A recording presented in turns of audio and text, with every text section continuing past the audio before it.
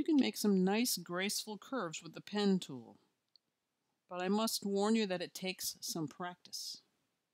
So I'll show you how it works. First, I will get the pen tool. Now, in order to make a simple curve, we need to have just 2 clicks. The trick is to draw a curve, though, you have to be dragging when you touch down with the pen. So I'm going to drag and drag. And here I have a little curve. You can see it's got anchor points and handles. Now to stop drawing, I will hold down the Command or Control key and click. Now I'm going to zoom in on this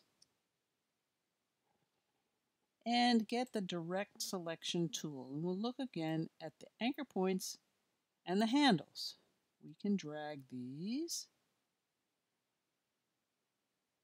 any which way and end up with a beautiful, graceful curve. Now, in order to draw something more complex, we can use the pen tool also, but it is more difficult. It's going to take a lot of practice, and I will show you the second page of this document where I practiced making thought clouds.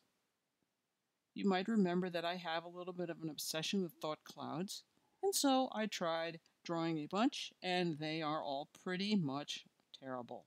This one over here is not too bad. So I'm going to try again, and I'll show you how it works. Get the pen tool, and I'm going to be dragging around. I've discovered that I need 3 clicks per lump in my thought clouds. So here we go. There'll be a beginning click, and then after that, 3 clicks per lump.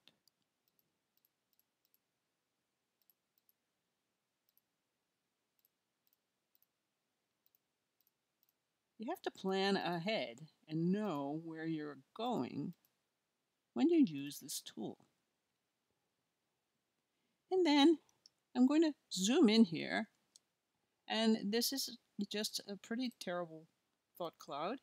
But I'm going to remember that I've got the delete anchor point tool, or the minus pen, and I can delete anything that looks super awkward, such as here at the beginning of this one.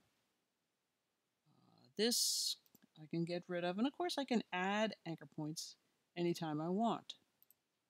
Now, to work on a particular curve, I click on the curve and I'm shown the handles.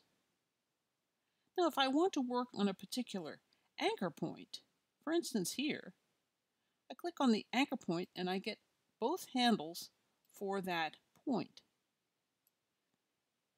So just pay attention to where you click and you will get different handles showing up. Now, if I wanted this to be a more sharp point, I would add an anchor point, add anchor point tool, click there, and now you can see I've got handles that I can deal with. I can move it, and then I can make a more pointy intersection. By doing this, you can move the handles very close and get a sharper intersection. Now you can see it's a good bit of work, and I could play with this for hours, and eventually I'd probably get something that wasn't too bad. But I'm going to recommend the pencil tool for this kind of a shape. Or I also did a video on using the ellipse tool plus the pathfinder. That will make a darn good thought cloud too. So there are various ways to draw.